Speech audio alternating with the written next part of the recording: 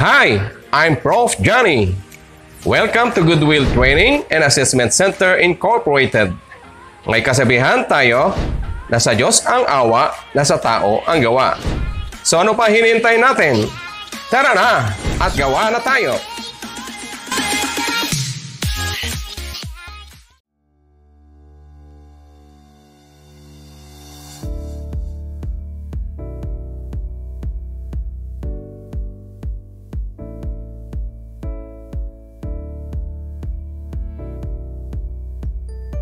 This lathe machine was imported from Japan.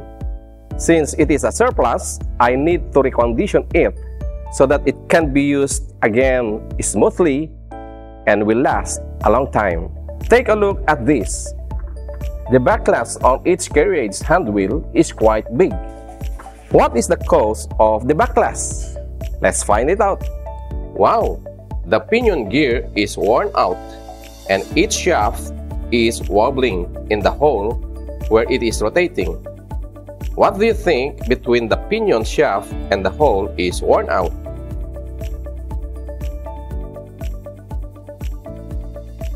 Let's check it again. The shaft is still good, but the hole is already worn out, causing the shaft to wobble while rotating. Again, what made the hole easily worn out? Take a look at this part of the shaft where it is directly contacting the hole while rotating. It is too short, causing the wall of the hole to easily wear out. So what am I going to do? I'm going to redesign both the shaft of the pinion and the hole of the carriage. I am going to make this part of the shaft longer, rebore the hole, and put a sleeve bearing with an equal length to the contacted part of the shaft. So, have focus and watch me do this unusual task of repairing the carriage of the lathe. Itong rack gear ay okay pa. Yung asawa ng pinion gear. Kaya, ang worn out talaga ay yung pinion. So, ito ang talagang gagawin. Either boring head pang rebore or direkta na ito end mill which is bigger than the hole. So paano natin sesentro? So ito dapat sakto dito sa butas. Yan.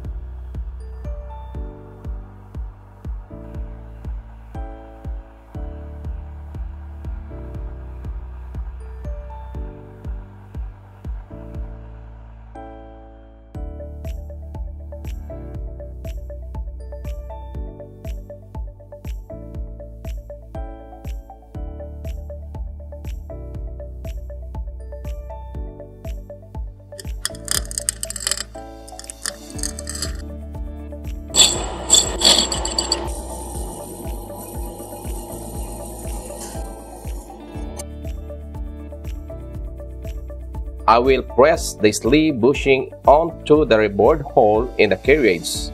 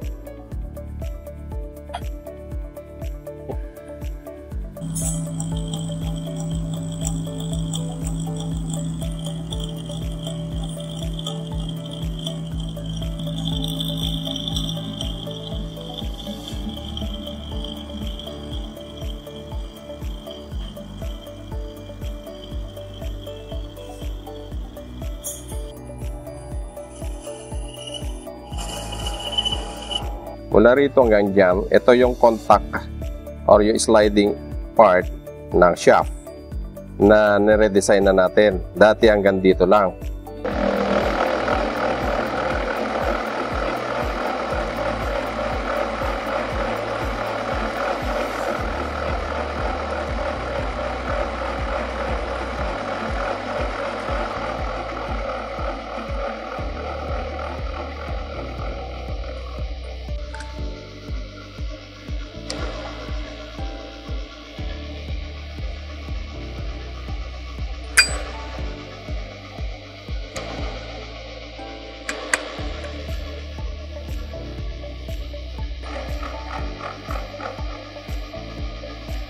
Here is now a newly machined pinion gear with a longer contacting part on each shaft and a sleeve bushing, or sometimes it is called a plain bearing, with an equal contacting part in the shaft.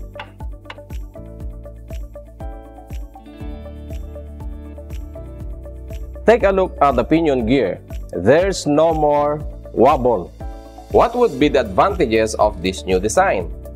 First, both the shaft and the hole become rigid since their contact area is longer. Second, the hole where the pinion gear is rotating becomes repairable since the sleeve bearing can be removed and replaced with a new bushing. Now let's mount the carriage on the lathe. Now focus on the carriage hand wheel. There's now very minimal backlash.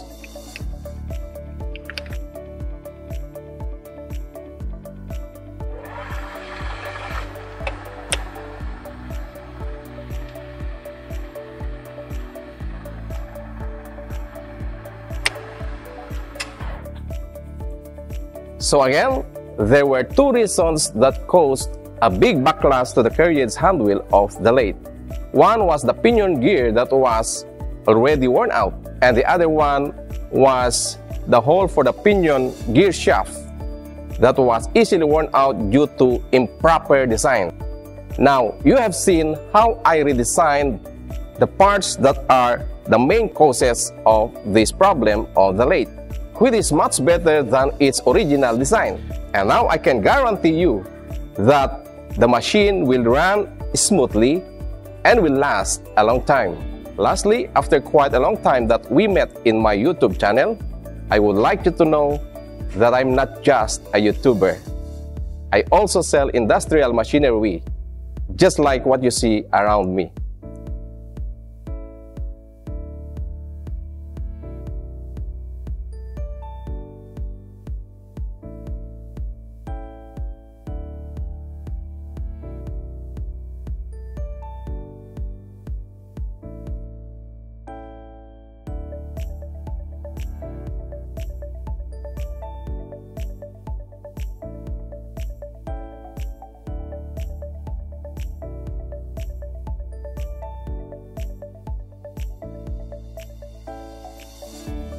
So for those who are looking for a cheaper but excellently conditioned machines, please feel free to contact me at my cell phone numbers 0916-658-0548 or 0995-970-1342, or chat me in my YouTube channel. See you again. Thank you very much.